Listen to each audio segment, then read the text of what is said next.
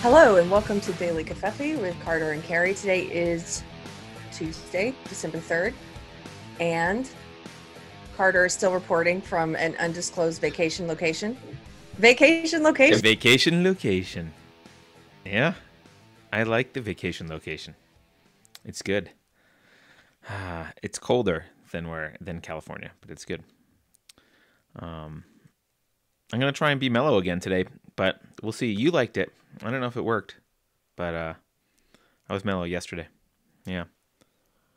People commented on it. They commented on my mellowness.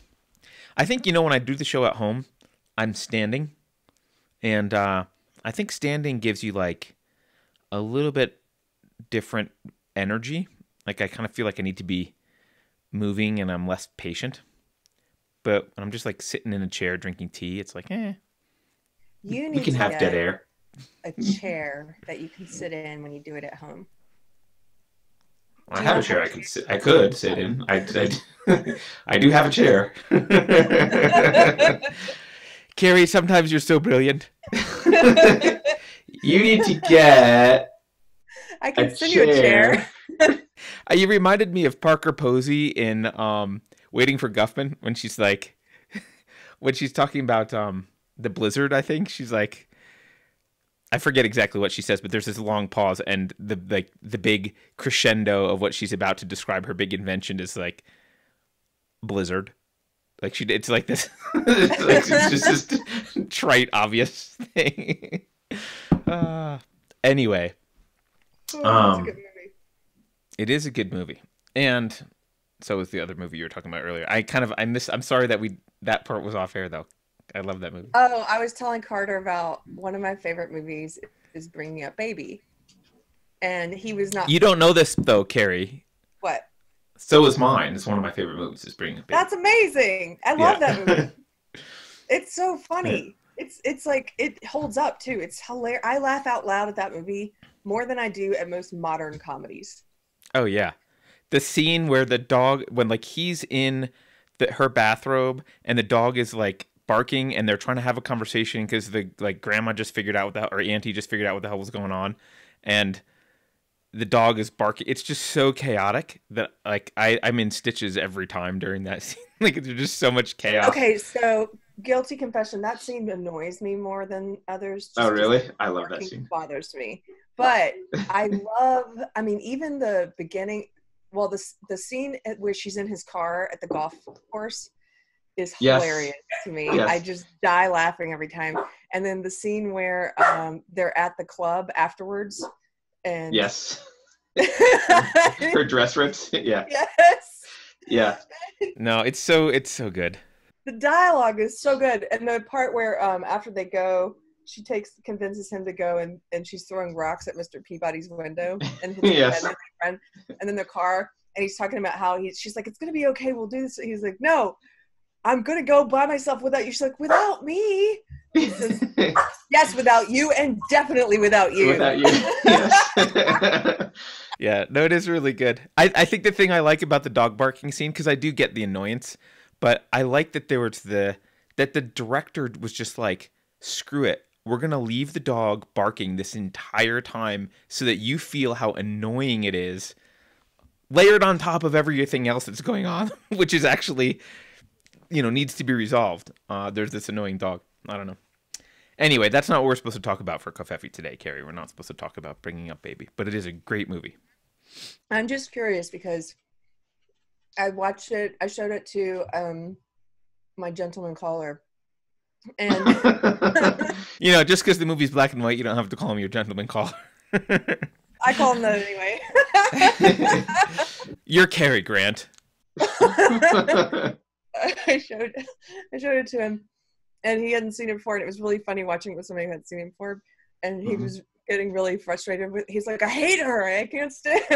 And I'm just wondering, when you watch it the first time, if anybody who's watching it in the comments, if you've seen Bringing Up Baby, do you like her character or not? I think her character is hilarious, but then I was thinking, the first time I saw it, I might have hated her. Oh, she's super annoying. Yeah.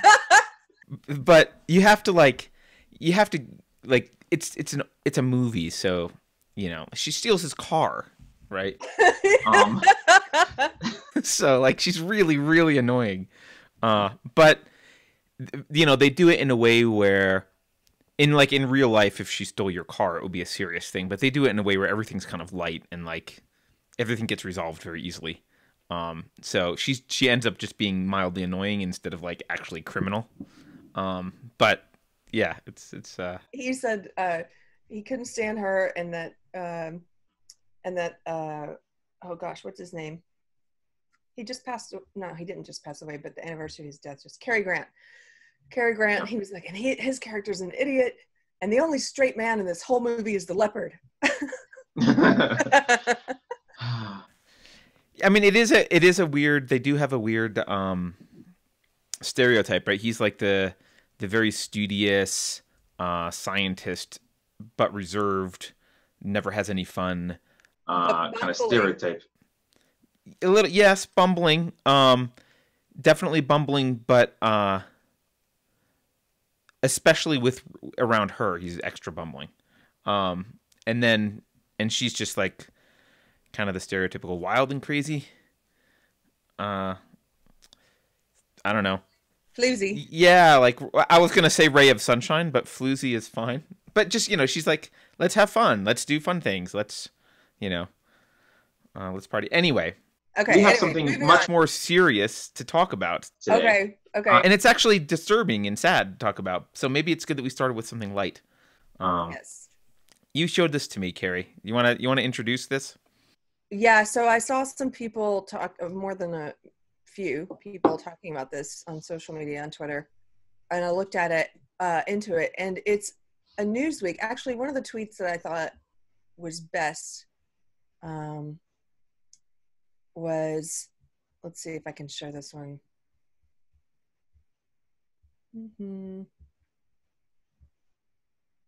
This guy, Luke Rosiak, he says, can you imagine if your job was to summarize a long paper for thousands of people and you turned in your assignment to your boss without even reading the whole paper?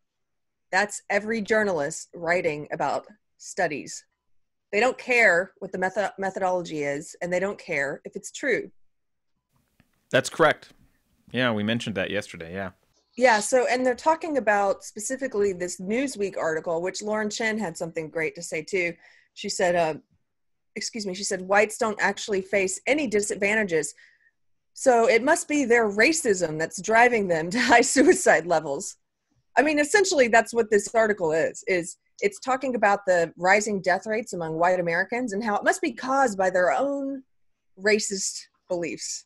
I mean, it's kind of crazy when you state it that plainly, but that's what it is.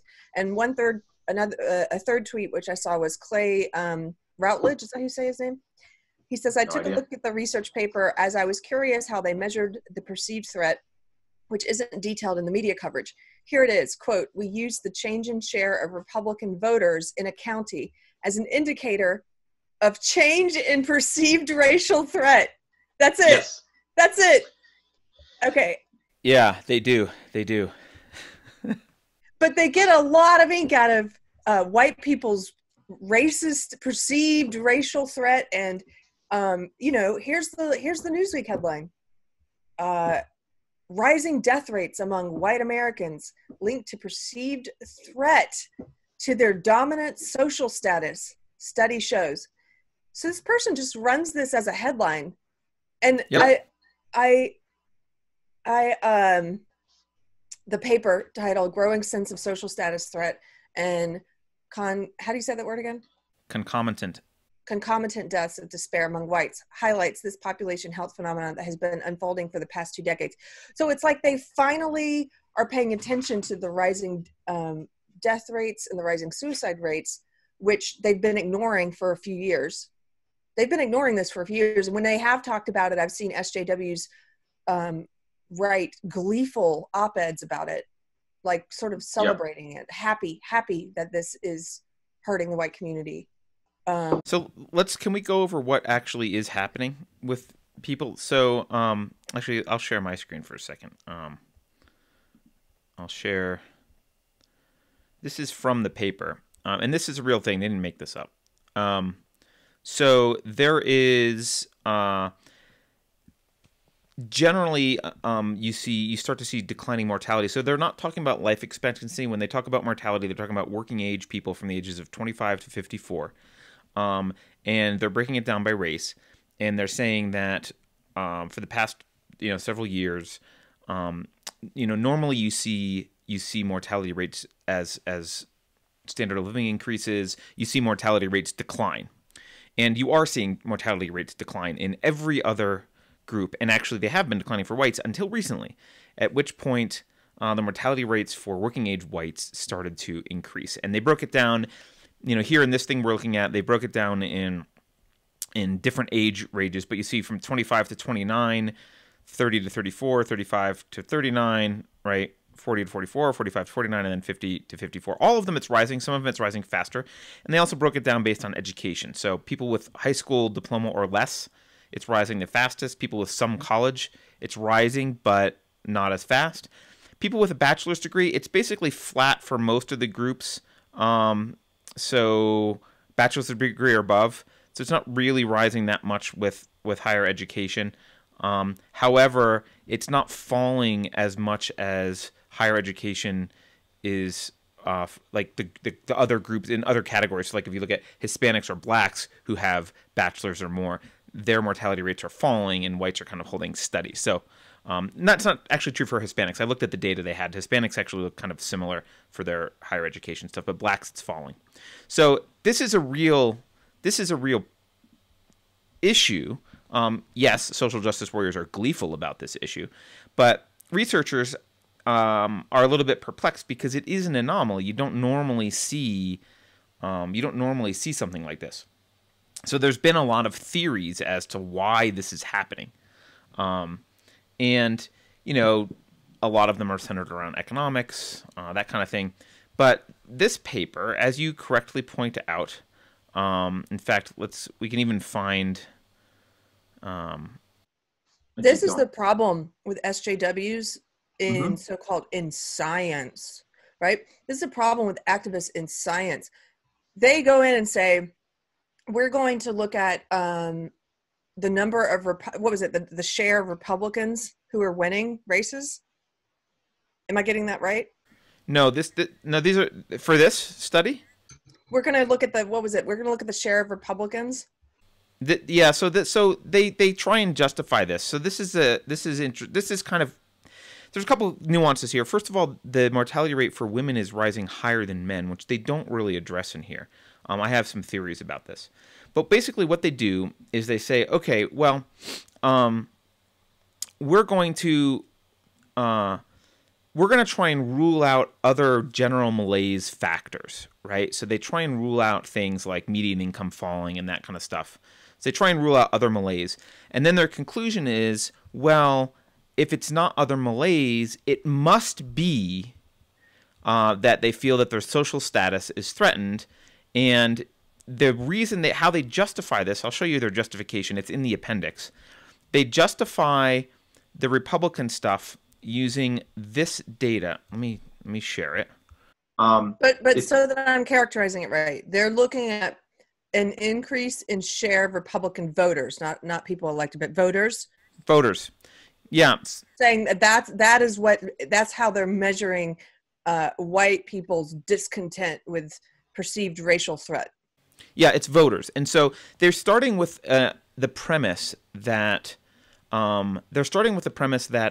if you vote Republican, the reason to vote Republican is that you are that race is somehow like you're somehow racist or that you're somehow race conscious. Like that's the reason to vote Republican. I'm sorry, right? I have to emote here, Carter. That is a faulty premise from the beginning. Obviously, yes. That's messed up. That makes me so mad. Well, but they try and justify it. So here's what they do to justify it. So they find correlations among things that they can claim are race related.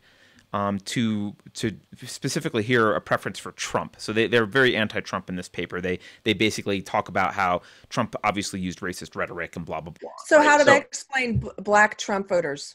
Right. They don't mention black Trump voters. Also in the section where there's conflict of interests, I think a study like this, a conflict of interest that I would expect to be disclosed. Now, obviously, probably technically this doesn't count, but I think a study like this, a conflict of interest should be none of the authors identify as Republican. None of the the authors are all left wing. So that's a conflict based on how you look at this data. But so what they did was they took this chart and they said they looked at different things. If you think the American way, if you answer yes, do you think the American way of life is threatened? That correlates high with voting for Trump. So, but what they do is they look at that and they say, okay, well, American way of life threatened. That's code for the social status of whites is like. They look at all these things as right. So support for isolationism. That's code for worried about status as a white. Support for international trade, national superiority. So like straight up patriotism. That's right. crazy. So, and by the way, anecdotally, I'll just say we did a civility dinner where we went around the table and everybody told why they thought Trump won. And one of my friends who's black, he voted for Obama once. He did not vote for him the second time. And then he voted for Trump. Yep. All of his reasons were reasons that were above my head. It was all about isolationism. It was all about national security. It's what you're talking about here. It's all these global reasons. Is that his fear of losing his white status? He's not even white. Right. So what they do is they correlate this kind of thing. So in fact, they even said in the paper, there's even a line in the paper about how "Make America Great Again" is a clear racial dog whistle. Right. They don't use the phrase dog whistle, but so they perceive republicanism and supporting what normal people might call kind of traditional American stances, like, hey, we should stay out of foreign entanglements, or our country is great, or whatever it is. Like we should make, like, patriotism is whites worried about their social status. That's their assumption here.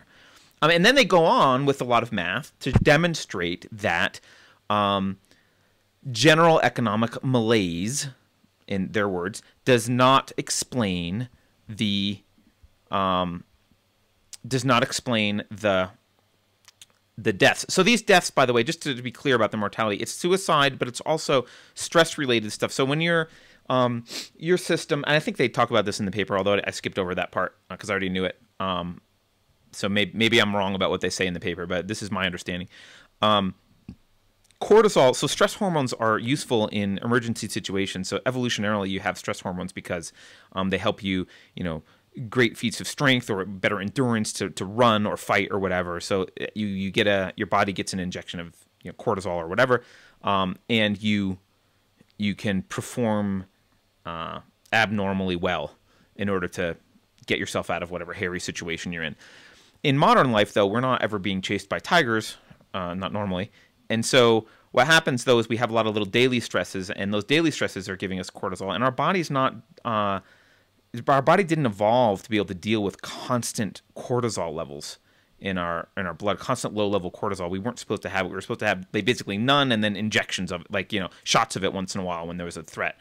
And so instead we have all these low-level cortisol, and that, that it's a stress hormone. There's probably other stress hormones, but that's one of the things that leads to a lot of health conditions. And so they're basically saying, I think correctly, that this mortality can be related to kind of increased psychological stress. So there's that does manifest in suicide. It also manifests in like drinking deaths or opioid deaths or general stress-related health problems. So that's their premise here, and then they're like, okay, well, not that that's their expectation, which I think is correct. Like that's probably true about the mortality, and then they go and they say, okay, well, why is it happening among whites, and as opposed to other people? Is it general economic malaise? The only other explanation is that it could be this racial thing. This they're worried about their social status, even though their social status has not been affected. We demonstrate, right?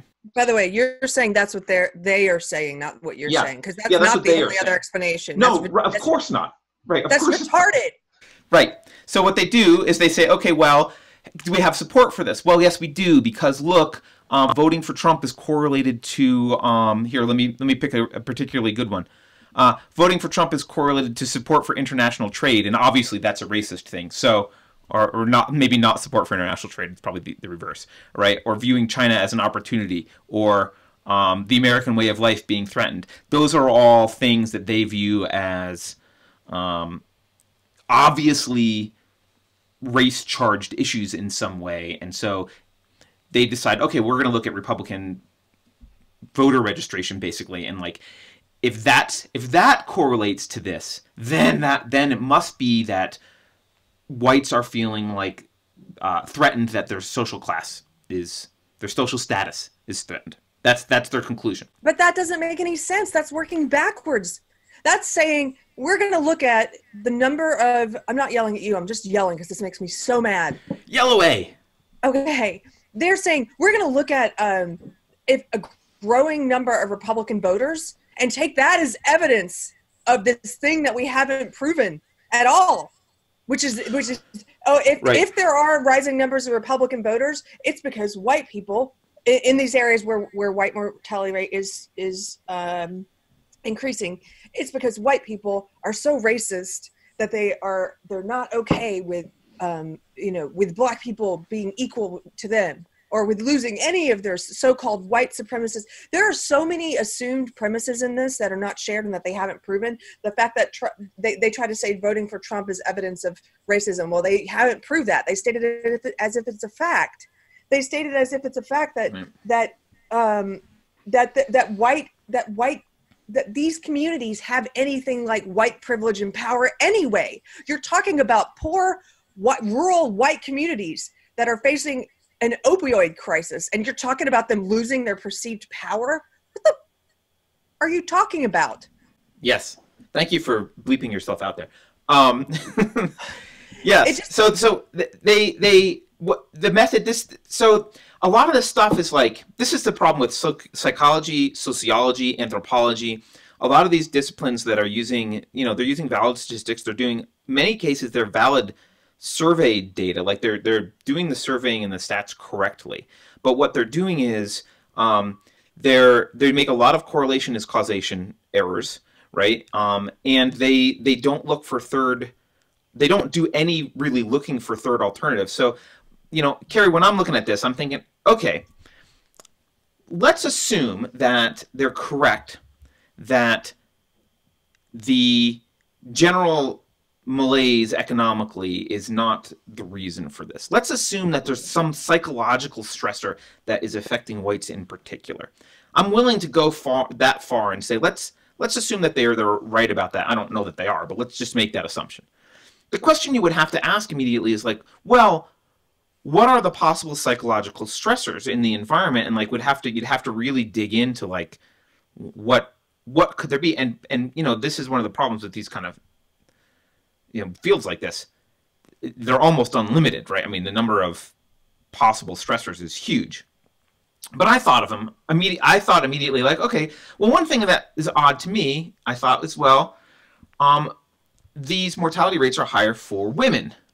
Why might that be? I thought, well, one thing I would check right away is, do these mortality rates correlate to having children or not? Because women have been told and white women specifically have been told by feminism that they don't need to get married and have children at all, and then they get past childbearing age and they get older or whatever, or they don't bother to do any of the kind of traditional things that they would have been taught to do in the past. They've been told to be, view men as toxic and don't bother to have kids and focus on your career. We already know that women are more depressed as a result of all this. Well, maybe a lot of feminist theory is related to at least the higher mortality rate in women. I don't know. Worth studying. It's another hypothesis not considered.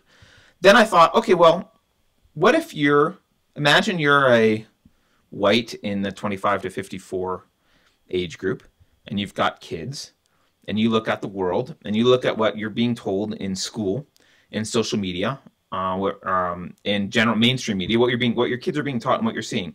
I just made a quick list. You're being told, these are all things that you and I have seen, Keri.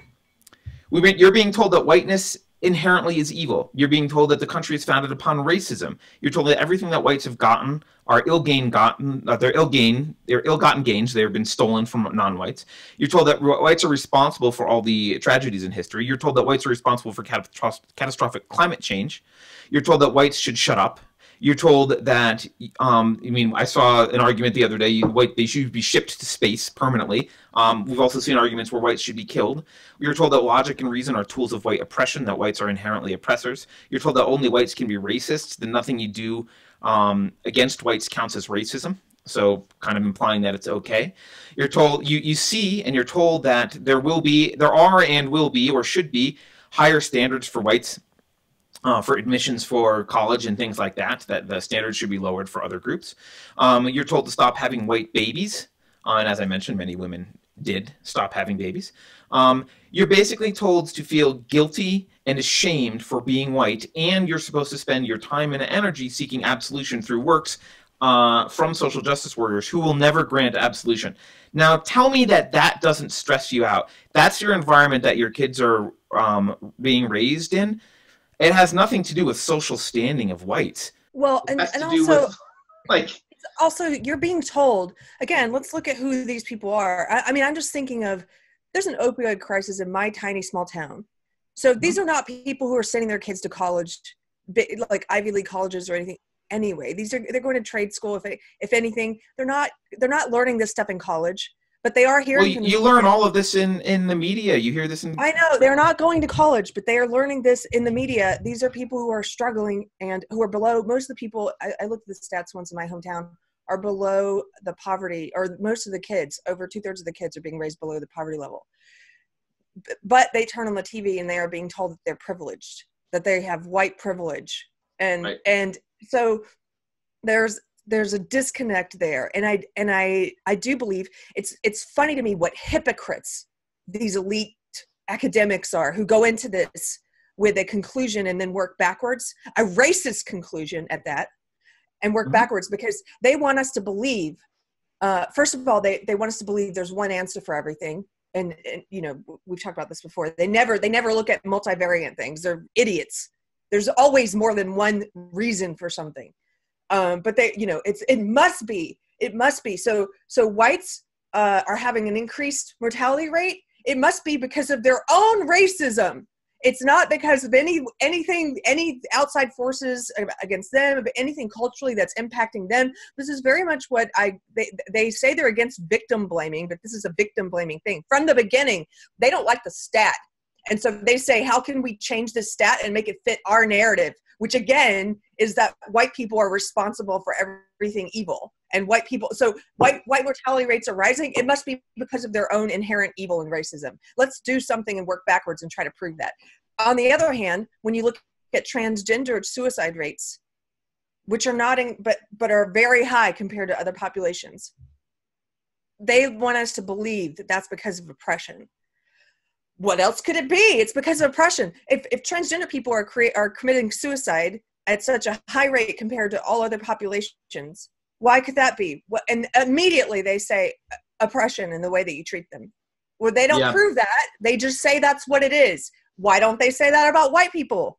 With white people increasing, why don't they immediately say it must be oppression? It must be the way people are treating them. It must be. And I'm not saying that is the one reason. I don't believe in one reason for things, but they don't go there because it doesn't fit their narrative. The reason I'm yelling is because they start with an ideology. They start with an ideological framework, and they try to make things fit. They try to look at reality and make it fit with their messed up ideology. And if it doesn't fit, they try to twist it. And that's why they contradict themselves. Look at the way they talk about the transgender suicide rate, and look at the way they're talking about the increase in the white suicide rate and how different it is. They don't say transgender people are offing themselves because of their own internal hatred of people who are not trans. Like, they're not like putting it on trans people. I loved the rant. I thought it was great. So mad. Yeah. And by the way, take white people out of it. The trans argument is stupid anyway. It doesn't make any sense, because if suicide rate could easily be said, oh, if you have a high suicide rate, it's because of oppression. Well, then you would see the Black community would have a high suicide rate, and they don't. The black suicide rate is relatively small. So It's not because of you can't just look at something and say, oh, oppression. Well, as you correctly point out, yes, it's victim blaming, but more importantly, it's just about, like you said, it's just about their narrative. It's just about their worldview is all the things that we just talked about in terms of like whites are responsible for everything evil, whiteness is evil, blah, blah, blah. And so, of course, whites get the blame for this. In fact, not only do whites get the blame for this in the sense of like, oh, it's their own fault, so we can kind of ignore it. Actually, they blame them for being racist. Like, oh, it's a perceived, look how racist they are. It's a perceived threat to their social status. But it's not actually, there's not actually a threat to their social status. It's just a perceived. They don't actually explore the question if there is a threat to social status, which is a separate issue. The other thing that I thought was interesting is, and I think this is the kind of intersectional mentality also bleeding through. Why are they so obsessed with social status? I mean, they're really, for someone who argues that hierarchies are bad, the left is obsessed with hierarchies and social status. I don't know. We know why. Yes. That was a rhetorical question. Yeah. But they worship power. It's important to them. It is important to them. They want power. That's why they're obsessed with it. They see everything as being about power. And they could be talking about these poor whites with high suicide rates and high opioid addiction rates who are not even looking at the world as a power grab in terms of group status. They are projecting. It's like, oh, these whites are looking at their group of whites. It's like they're losing power. It's like, no, you are the one who looks at the world as a group power grab. I'm sorry. I'm really angry. It makes me. I like when you're angry. It's good. Yeah, no, it's and by the way, to support what you're saying about your small town and the poorer whites, like the rates are increasing more quickly for the lowest, like high school diploma and less, right? For the college educated, they're kind of flat. So it does, I imagine being told that you're privileged and responsible for everything is a lot more stressful when you're actually unable to pay your bills, right? When you live in a trailer. Right. And you've got privilege, apparently. Right. It's easier to take as a stressor if you're living in a nice house and driving a Tesla and you're told you got privilege. It's like, all right, I guess. Yeah, who are these people who run around? Who are the woke elite SJWs who run around talking about privilege? Well-to-do people, most of whom have sent their kids to elite schools or who have been themselves to elite schools. Right. Well, it's the Peggy McIntosh phenomenon we talked about before. Yeah, right. Where did I get brainwashed? Duke University. Then I come home talking about white privilege. What an arrogant little snot. If I had been my grandma, like, she should have clocked me. My grandma worked This is a good one today, Keri. I like your ranting today. My grandma worked in a textile mill. Like, she worked on a farm. Every kid had a job.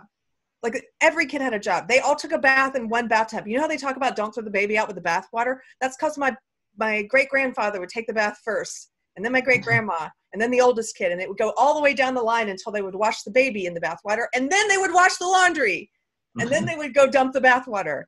This is my grandmother's life growing up. They lived on a farm. They had no, like, and for me to come home and talk about your privilege, I look back on who I was then and how arrogant, what a snot I was, and it's like, yeah, anyway, it makes me very angry.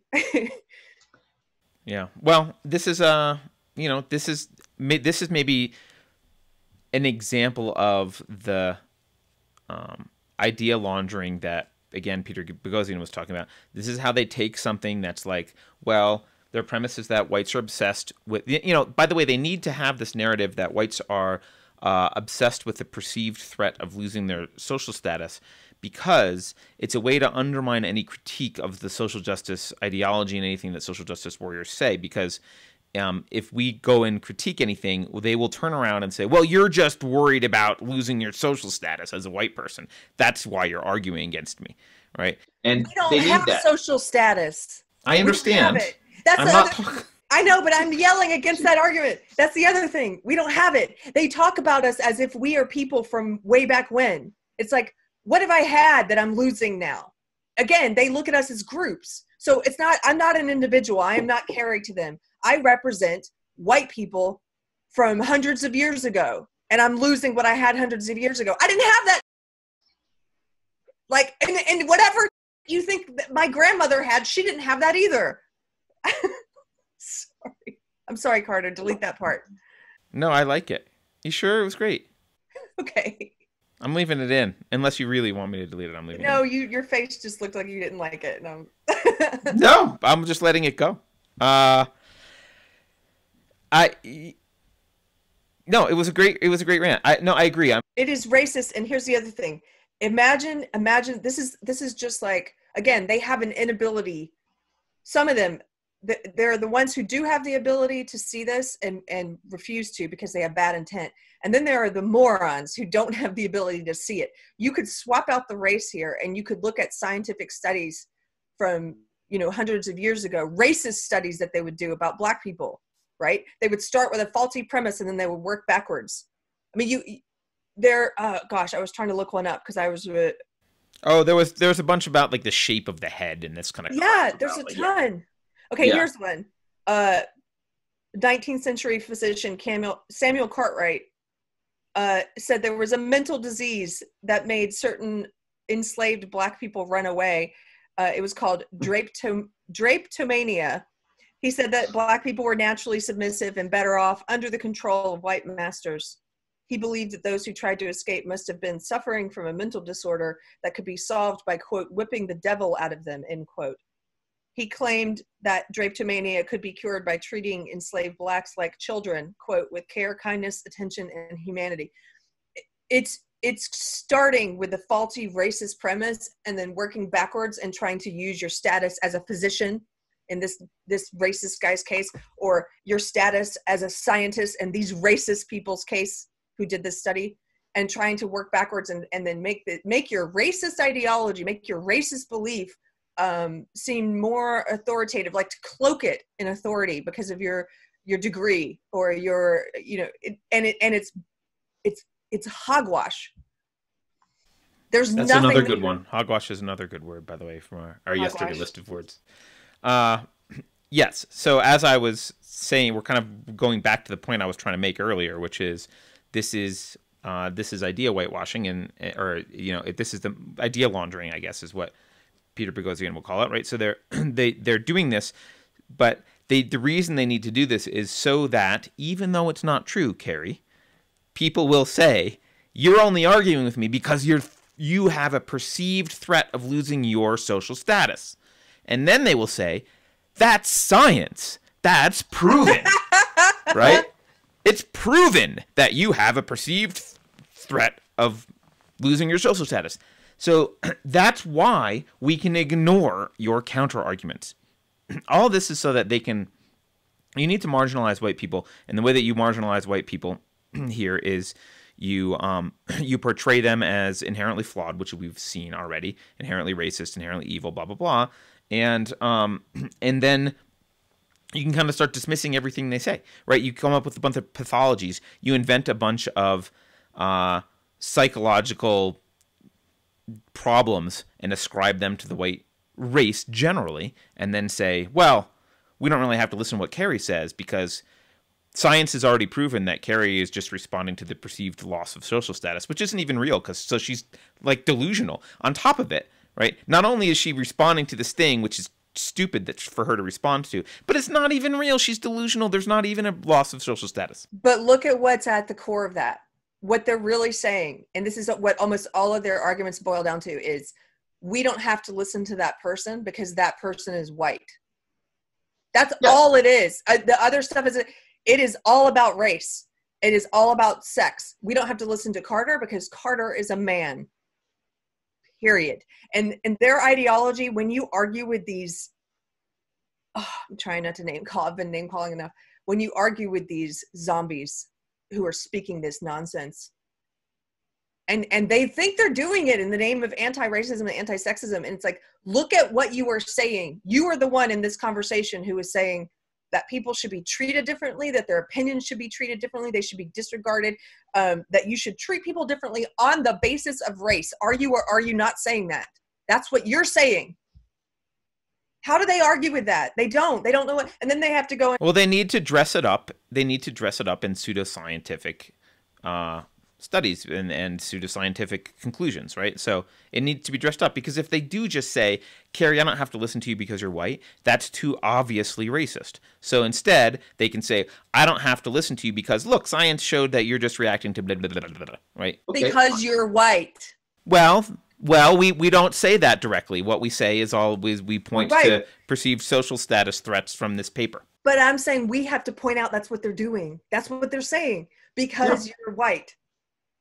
That's why I can disregard you. That's why I can treat you this way. That's why I can do, it doesn't matter. It could be any other race. Because you're black, and they do the same thing. They treat black people differently too. We've talked about this before. They won't ask black people where they're from. They won't even get to know black people because they're, that's right. Why aren't you asking that person where they're from? Because they're black. Right. Like they have everything they do is based on every judgment they make when they meet you is not based on who you are as an individual. They don't treat you as an individual. They can't answer this question. Is your ideology, is it collectivist or individualist? They can't answer that question because then they would have to actually look at what they believe. They don't believe in treating you as an individual. They believe in treating you based on what race you are, what class you are, what sex you are, what religion you are. It is a completely collectivist belief system. It is racist. It is sexist. And then they dress up these studies. But yes, at the end of the day, when you see this crap, all they're saying is white people are, mortality rate is dying because they're white people. Yep. And because of their own racism. Yep. I'm sorry, it's funny when you put it that way, but that's what they're saying. That's what they're saying. Yep. So, look, and I'm going to point out one other thing, because I don't know if this is in this study very much, but I'm sure it will be in other studies if it's not already. They will link, when I pulled up this appendix that had things like support for isolationism or international trade or that kind of stuff, and American way of life, and they correlated this to a Trump preference and said that Trump preference predicts these things, or these things predicted Trump preference. What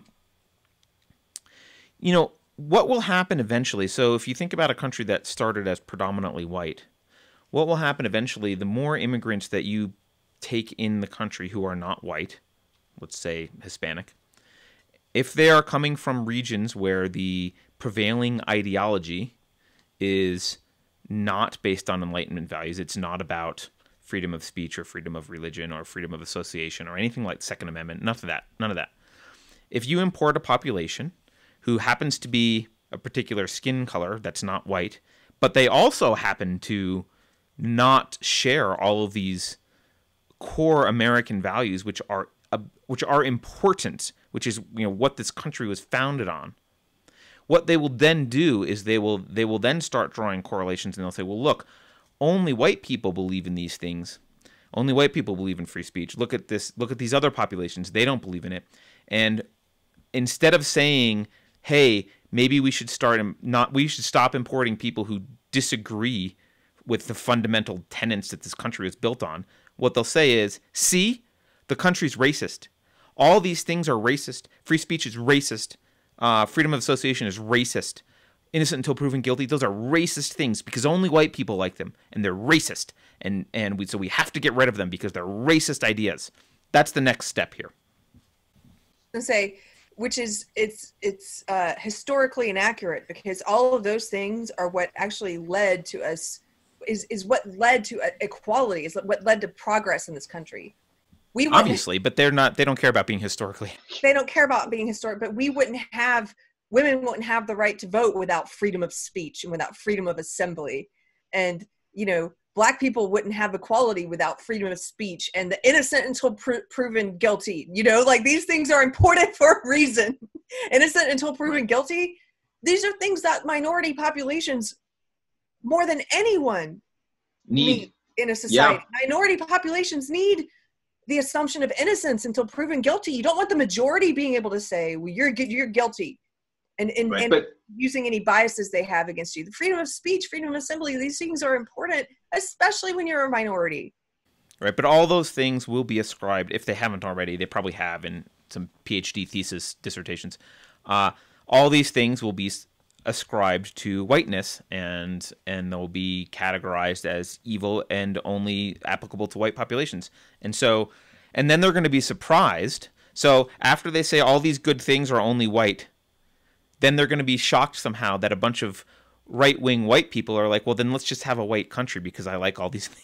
Like, that's the next conclusion. And then they're going to be like, see, there's racists. And it's like, all right, well, you kind of taught them to be racist. You just told them that those things are only for white people. So they're going to go, well, I like those things, so I guess we should only have white people. Like, you're creating your problem. Which they know, and they intend this, by the way. They want that. Carter, there are days when I'm more charitable than others. I'm not in a charitable mood today. I don't know what it is. This I can study, tell. Oh, it makes me so livid. And I think also because of the arguments I was in with the people, the so-called Christians on Twitter who are upholding this SJW ideology, and it makes me just furious. It's like, this is rank evil. Racism and sexism, rank evil. And the fact that it's being sold to people who believe that they're against those things, and then it turns them into puppets for the very things they think they're against, that's what makes it evil in my mind. It's so sick. And so some days I don't know, I have a short fuse about it because I don't know. Well, people can comment below, but I think they like when you have a short fuse. I kind of like it. Sorry. I'm sorry. No, don't apologize. Don't apologize. I'm emotional today, and I've got to go rake leaves. All right. I feel like that's an invitation to end the show. Yeah. Okay. I gotta go rake leaves. All right. Well, enjoy your leaf raking. Maybe it'll be zen for you. It'll calm you down. Imagine it being like a sand, like one of the Zen gardens. You can rake patterns into the leaves. I spent 4 hours yesterday raking and weeding, and it's almost done, but there's like a few piles out there left to go. But my whole body, I mean, this is what happens when you get older. My whole body today is like, what did you do yesterday? My back, my hands, just from ripping weeds, all of it. It's all. Do you make old people noises now when you like bend down to get something? No, in the morning I'd snap, crackle, and pop though. Yeah, fair. Well, hey, time marches on. What can you do? All right, well, thank you everyone for watching or listening. Please don't forget to share and subscribe on YouTube. And also, you can support us by going to subscribestar.com/unsafespace, where we, take monetary donations so that we can, someday Keri can quit her job and maybe even hire someone to rake leaves. But for now, just focusing on this, quitting her job and doing this full time would be enough, I think. I don't think I'll hire someone to rake leaves.